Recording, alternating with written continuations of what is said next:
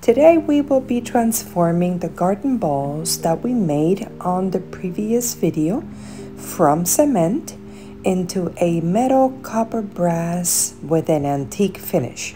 So without further interruption, let us begin.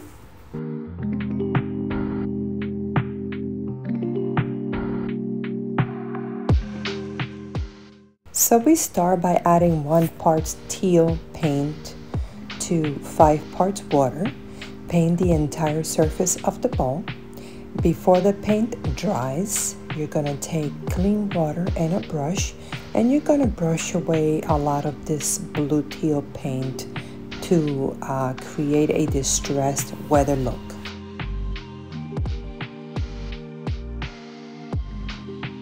Alright, once you're done, you're gonna let it dry. Then you're gonna take a clean plate and you're going to add equal amounts of the teal, brown, and sea glass color.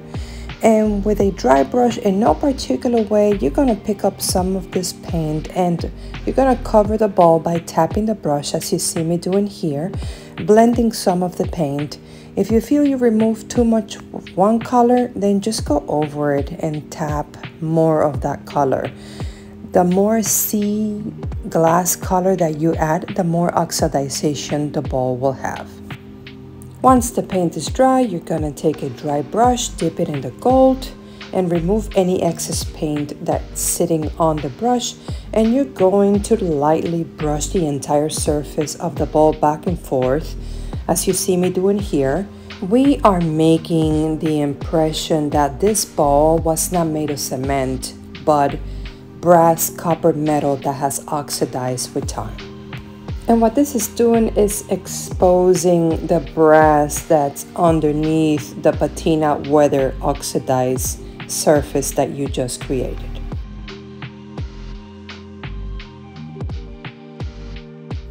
Okay, now we move on to the flower ball, and like we did before, we continue with 1 part teal color paint to 5 parts water. Then we brush the entire ball, and with this ball I chose to brush away a lot of the teal color paint with clean water, and it created a more extreme weather look that I thought came out absolutely wonderful.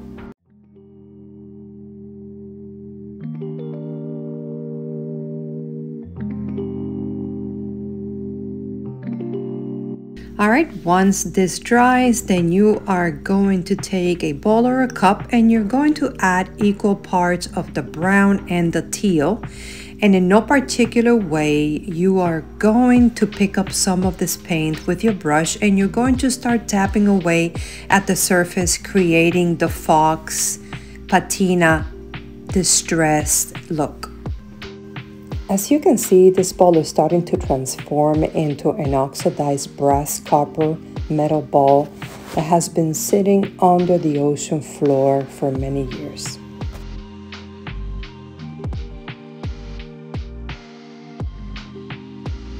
Now take the sea glass color only and you're going to paint parts of the inside and around the flower as you see me doing here. This adds more oxidization to the look. Once the paint is dry, then with a dry brush, you are going to brush the gold copper paint. Once again, you're given the impression that there is brass, metal, copper sitting underneath the patina.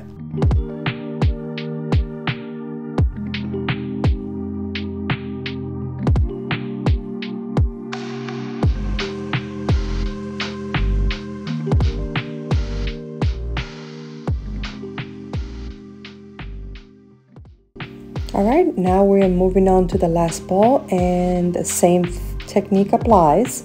Mix 1 part teal to 5 parts water and paint the ball.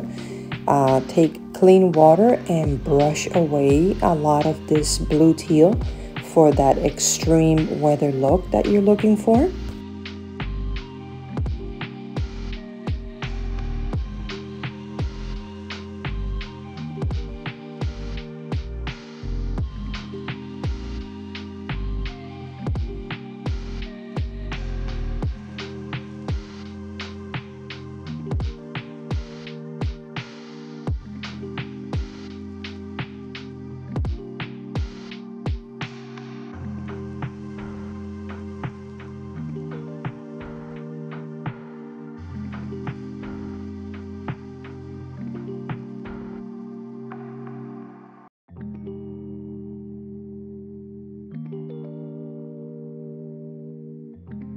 Okay, once that teal paint has dried, then you are going to take a cup or a bowl and you're going to add the equal parts of the brown and the teal paint. And again, in no particular way, you're going to pick up some of this paint and you're going to start tapping away at the surface, creating that weathered, distressed patina look.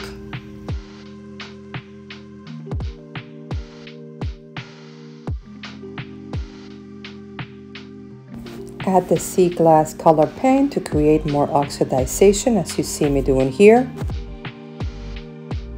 As you can see, this ball is also starting to look like it was pulled from underneath the ocean floor.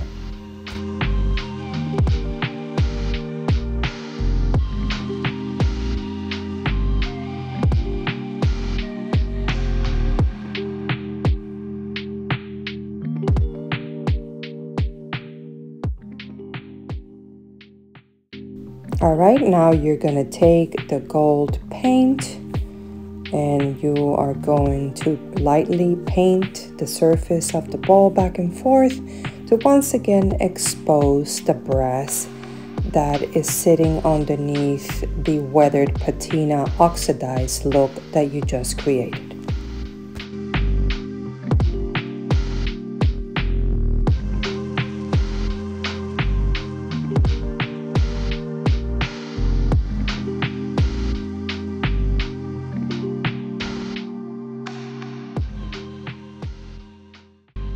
All right, now comes time to protect your creation from extreme weather conditions. You want this paint to withstand years of rain and sun. So we're going to be using a waterproof sealer that has UV rays protection. This will prolong the brightness of the colors of the paint and avoid damage that can be caused by years of rain.